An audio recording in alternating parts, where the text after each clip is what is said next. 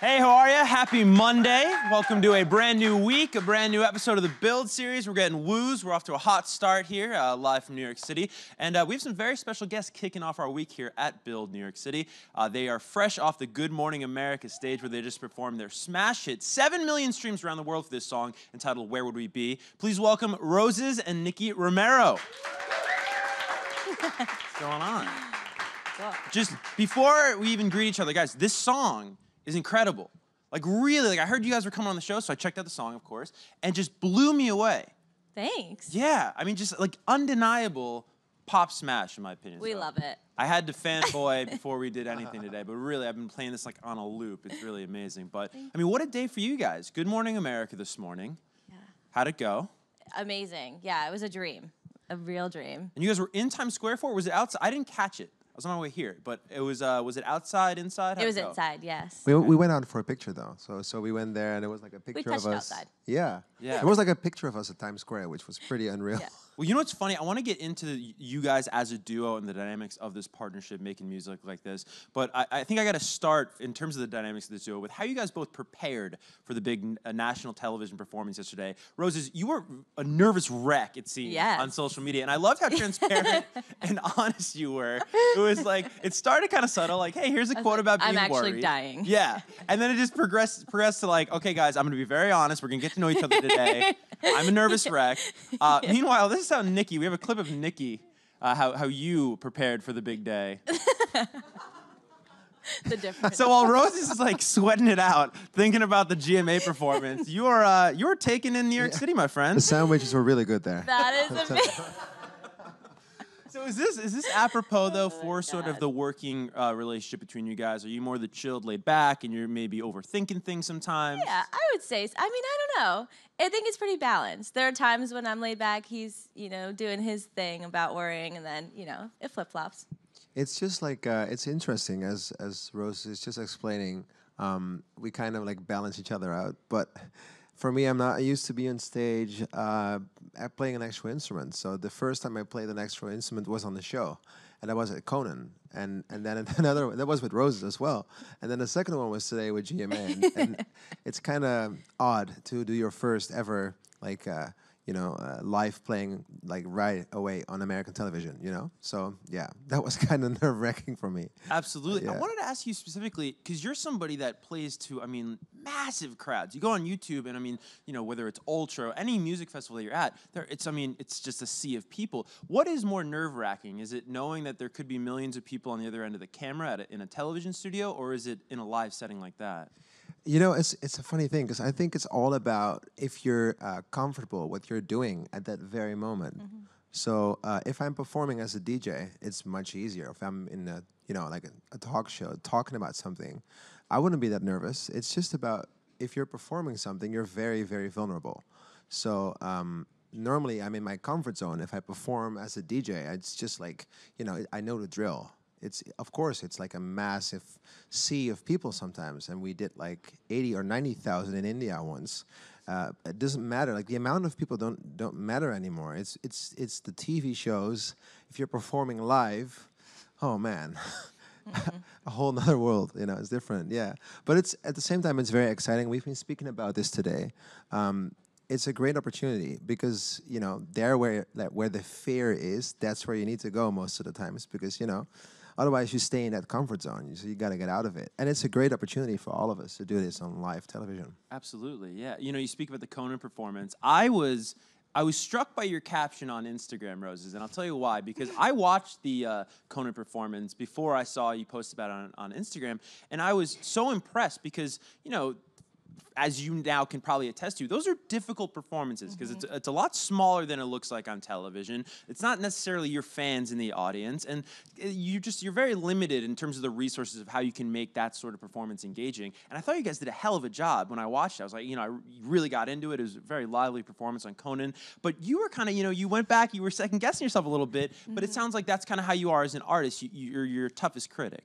Yeah, I think it's also important for me to portray that life on social media is more perfect than reality, and I really wanted to capture that for my fans and saying, it looked perfect, it sounded perfect maybe to you guys, but to me, I was shaking, So I thought it was important for me to mention that it's more than it seems. Absolutely. And I'm so happy you're doing that. You and a couple other artists come to mind where I feel like we are entering this new age of transparency on social media where it's kind of cool to admit, like, hey, we're not like perfect all the time. You know what I mean? Exactly. These pictures that have filters on them, you know? Exactly.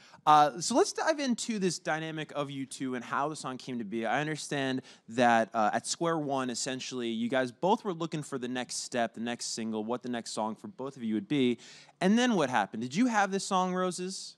Yeah, so it was kind of like an unproduced version of the song, and Nicky had loved it, so he decided he was going to pick it up and work on it, and I was obviously like, yes, please. So yeah, and he's so talented. He did such an amazing job with it. But yeah, I mean, it's been a very meaningful song for both of us because it obviously means a lot. But like lyrically and the story behind it, it's both of our stories, so it's it's perfect. And so you gave him essentially probably what, your vocals and maybe some keys? Yeah. And then so when you're given sort of that raw demo, coming from the world of electronic music, what do you do with it? Like, take us through that process because I think it's really fascinating. Yes. So most of the times, it's as a producer and with our management team, we receive a lot of demos. We get very lucky to have the opportunity to listen through so many different demos and creations and products of people. And then it's very hard to pick out the right songs. And then also with the vocal that has the vocals that have the most character in it, because like there are thousands of people that can sing a song, and another 1,000 that can do a great job on singing that particular song. But then still, it's very, very hard to find that characteristic voice to the song, that makes that song stand out, that makes you believe what's being told in the song. So I think when I received those demos, especially I received two, I can't reveal the name of the other one, but so I received two of Roses, and I was like, wow, like what she's describing in this song, it takes me back, and I believe all the words that she's saying. It's like you believe it's like a story that's being told, and you can relate to every word, So it really brought me back, and it really took me somewhere. And I was like, okay, if she's the one that's able to tell me that story, and I believe it right away, then she's the right voice, So the song was great, the chords were great. It was very, there were actually 3 versions of that song because there were so many different approaches to it. I thought it was so good that it gave us a hard time to find the right version. Yeah, you know what's funny? You talk about the different approaches to that song. As a fan of the song, I've probably listened to it 100 times by now. I can't decide if it's a happy song or a sad song. But I mean, I think depending on the day, it can kind of be either, right? It's like, you're talking about leaving home essentially and looking back at the people you may have left behind. Mm-hmm. When you sing the song and when you perform the song, Nicky, does it come from a place of melancholy? Does it come from a place of sort of like, I'm glad I got out of there? Or what's the disposition you sing it from? It's a mix. It's like you said, sometimes it's happy, sometimes it's sad. Sometimes I'm like, I couldn't imagine my life being anywhere else but here. And it's just me reflecting on like, I can't believe that that's who I used to be. And I used to be dreaming of being this person that I'm sitting here today. And so it's kind of a reflection on saying like, I can't believe I'm here. Like, where would I have been if I just didn't try? So it's me being thankful that I'm here. And then also there's other times when I'm looking back and I'm like, I mean, what would have happened if I was just on that same old couch? Right. Similar sentiments, Nicky?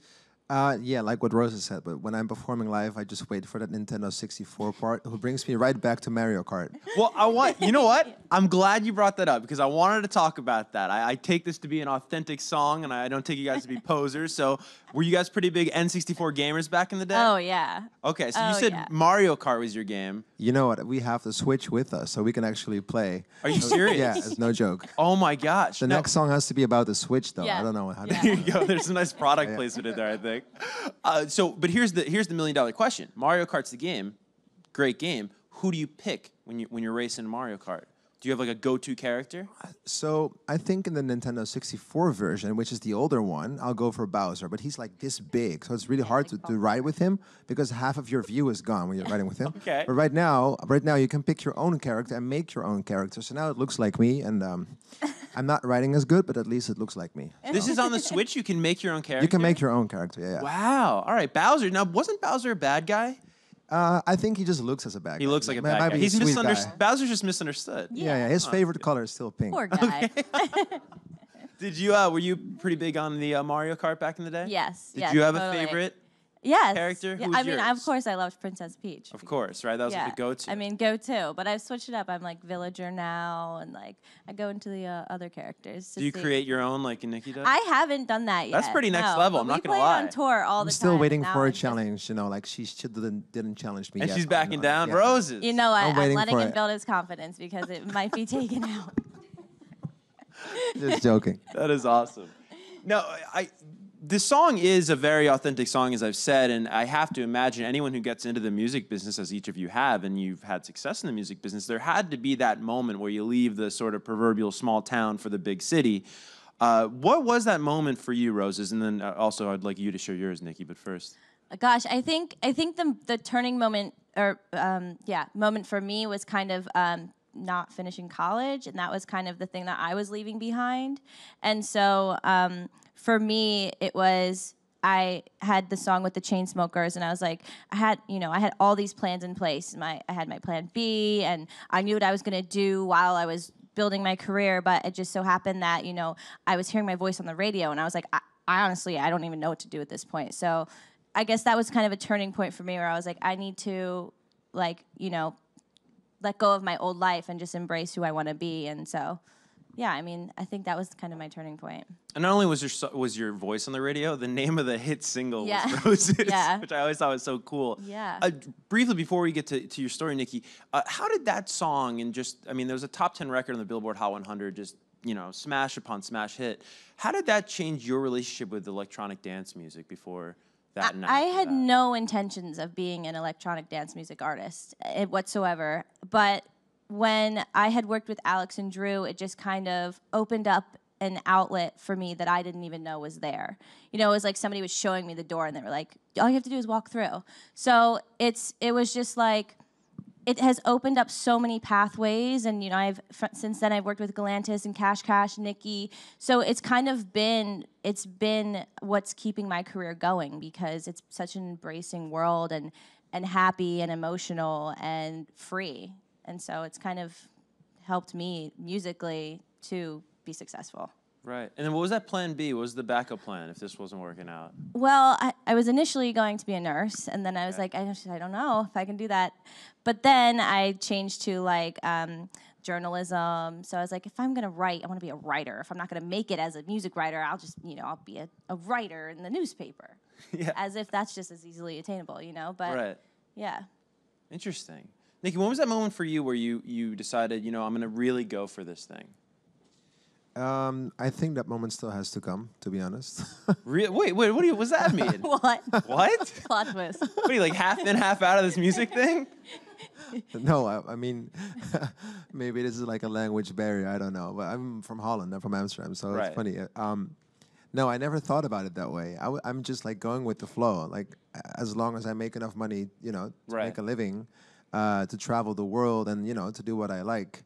I never realized, look, okay, this is a thing now, I just went with the flow, and I don't know, it felt like it was slightly progressing all the time, but I never realized, okay, now this is it, you know what I mean? Yeah. Because that point will never come, at least not for me, because, when you realize, okay, this is it, I'm here now, it feels like you achieved something, but for me, it's more about that, not so much of achieving a destination, but more about the travel to it. Yeah, you know the what I mean? journey, of course. The journey, exactly, yeah. Well, let me rephrase it then. What was the moment where you realized that you could do this, that you were very talented, and that this could be more than a hobby but a career? You know what's funny? Every time I'm in a studio with someone like really creative and really amazing, like Nicky Rodgers, I saw a picture of his here.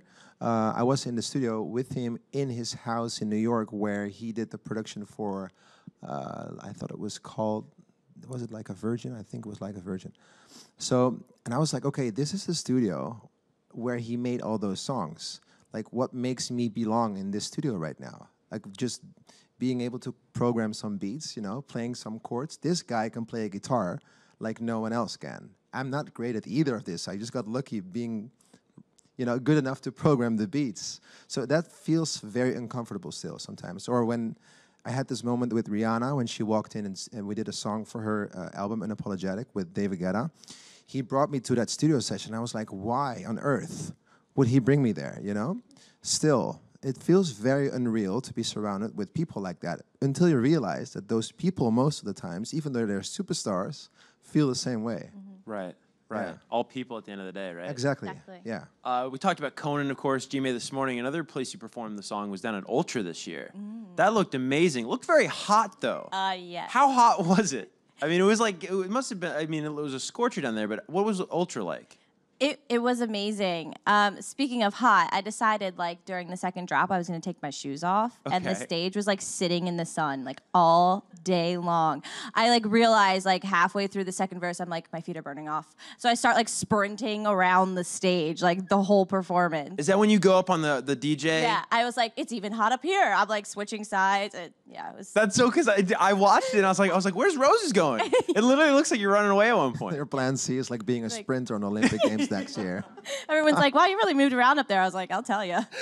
That is wild. Now, had you ever performed at like a festival like that before?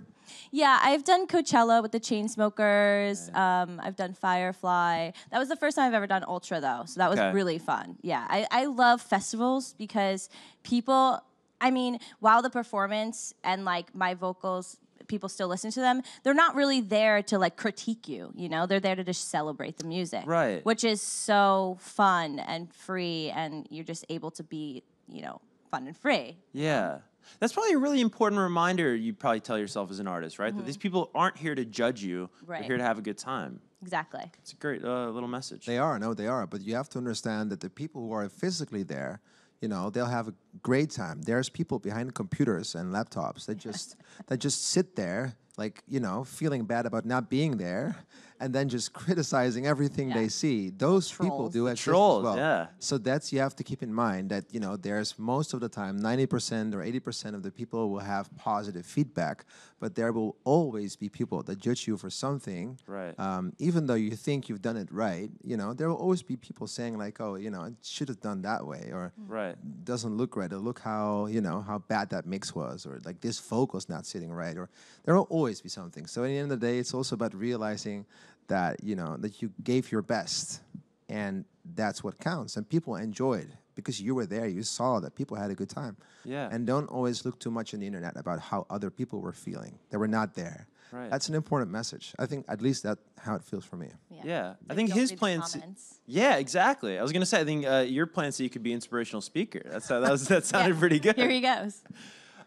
You actually made headlines in the world of dance music. Speaking of Ultra, you know, Swedish House Mafia, of course, made their grand return at Ultra this year. And then you posted something to the effect of that progressive is back, or progressive is coming back, and that made a lot of news in the EDM world. Did you want to sort of add some context to that caption? I feel like music is going up and down all the time. Like it's like the sea, you know, and with the moon, like, it attracts and then goes up and down, and, you know, like how life should be as well. It's just like, it's a matter of, it's like an up and down affair. So it feels like that with music and with progressive, and now hip hop and R&B. For example, I did a lot of plays in Vegas, and then I saw it was all about EDM and progressive in 2014. 13, then there was like hip hop returning there, and, you know, a lot of hip hop acts got back there, and it just feels like it's going up and down all the time. And it felt like this moment of the year around Ultra, it felt like progressive was making, you know, a step back and, you know, upwards.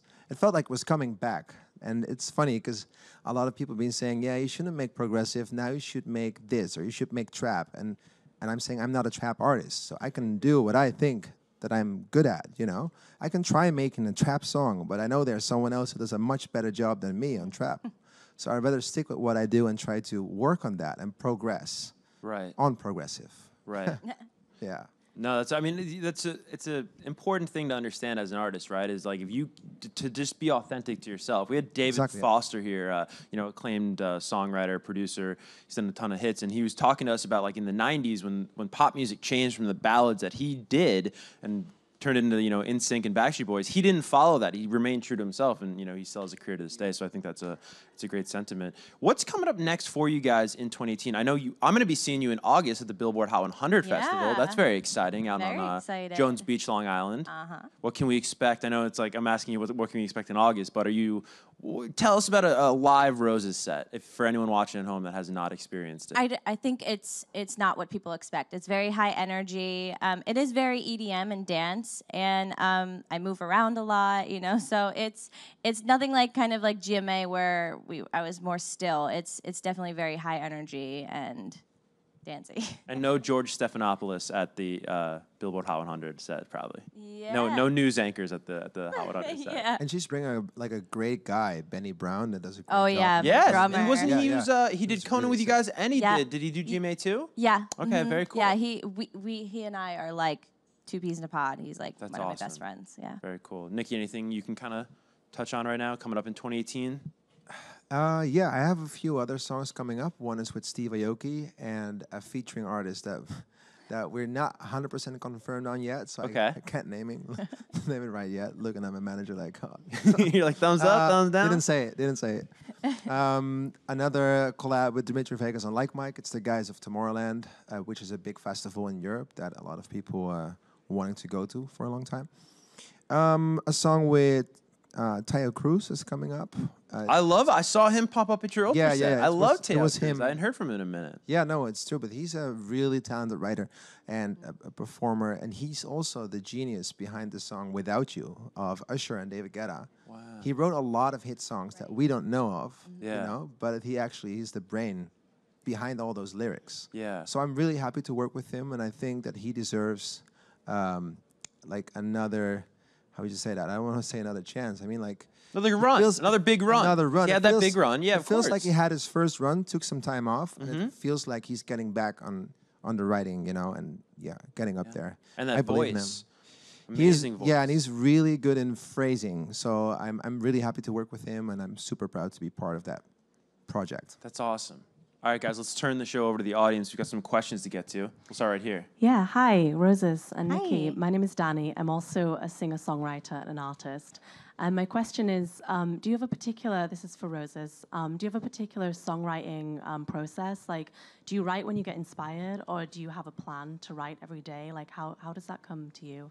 It varies. Sometimes I'm like, I need to write right now. I have something in my head. I have a lyric idea. But other times I'm like, I'm going to go in the studio and just work. So it kind of varies between what I'm feeling that day and what I need to get done kind of thing. But yeah, I mean, usually it just starts with like I'm humming a melody in the shower or something. And I'm like, oh, I need to voice note this. And then I'll just head down into my studio and work.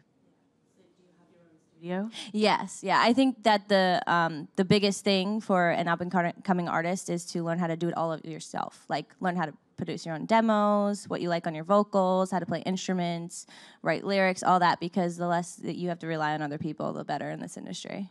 Thank you. All right, let's get to our second studio question. Hi. Does working on collaborations affect your own music when whenever you're creating new music, and do you find either one more rewarding or more fun, like working in a collaboration or just making your own? It's a different dynamic. So like with Nicky, it's a team, so we're gonna have double the push of the song and double the emotion behind it. Whereas when it's a solo song, it's it's harder to, I wouldn't say get out there, but it's a harder process, I think, because you're the one solely being critiqued, other than it being a team thing, That makes sense. I think also a lot of songs are, and what people don't know is most of the songs that are up there, and for example, the Billboard Top 100 are not written only by one person. Most of the time, a song is like a collaboration between more than 5 or 6 people. If you would take an average David Guetta or Justin Bieber song, it could be like 5 people that worked on that song. So even though it's one face or one artist, most of the times it's a collaboration between more than 4 or 5 people. And that's the best process, because then you share that emotion and you share the process, and then it feels like it's almost like a joint venture. It's like a joint adventure as well. So it's funny. Yeah. Awesome. We have time for one more question, coming from right over here. Hey guys, I was wondering for both of you, is there an artist that you guys look up to for inspiration for your music? I honestly get inspired by a lot of people, but I think one of the guys that really inspires me is Calvin Harris, because it's funny because I did a song with him a long time ago, and it's called Iron on his album 18 Months. And back then he used to only, sometimes produce a song, and then he sent me like his vocals on a production I've already done, and that became a collaboration. And I was like, okay, that's cool. And then after that, you saw how he was like progressing, and he writes his own vocals, he sings his own vocals if he wants to. He thinks he doesn't sound great, but I think his hits proven that he is singing great. He produces them, and he also has the marketing plan, how he wants to put it out. He does the whole thing. That really caught my eye. And then Skrillex, for example, is also someone who's just thinking out of the box, and just, okay, I'm gonna do this, and I don't care what people think of it. I'll just do this. And he, for example, he made Justin Bieber like, I don't want to say big again, but it feels like he gave him another space to grow in for some reason. Like, Justin Bieber was not in the EDM world and was not in the dance world. Skrillex worked with him, and suddenly he was like also in the EDM world. Everybody wanted to work with him. So it's that I like people that take that, chances and risk sometimes. For me, it's more like I look up to people. Like I admire Adele, and I love how long her life has been in the music industry, and that's something that I want so badly. But as far as looking up to people, I try to kind of not listen to pop music and not listen to mainstream music, only for the sole fact that I want to try to remain unique and not try to hop on what's coming next or what's in. So for me, while I look up to these people, I look up to them in how hard they're working and how long they're lasting, rather than the music they're making and things like that. Does that make sense? So what do you listen to on like a daily basis if you're not? Because I think it's great to not listen to the radio, right, and be swayed by that. But like, what if you must be listening to music all the time? Like, what's kind of? I do. I listen to a lot of country music. I'm a huge country music fan. I love Casey Musgraves, Miranda Lambert. Like these people, like I admire deeply with their stories and things like that. I listen to a lot of alternative music, like Kings of Leon, 1975. So it kind of gets me out of the world of like I'm comparing myself to somebody and I need to be doing that, rather than now I'm appreciating the music and just having fun listening to it. Could we see you doing any country? Because pop and country, that's like the new thing.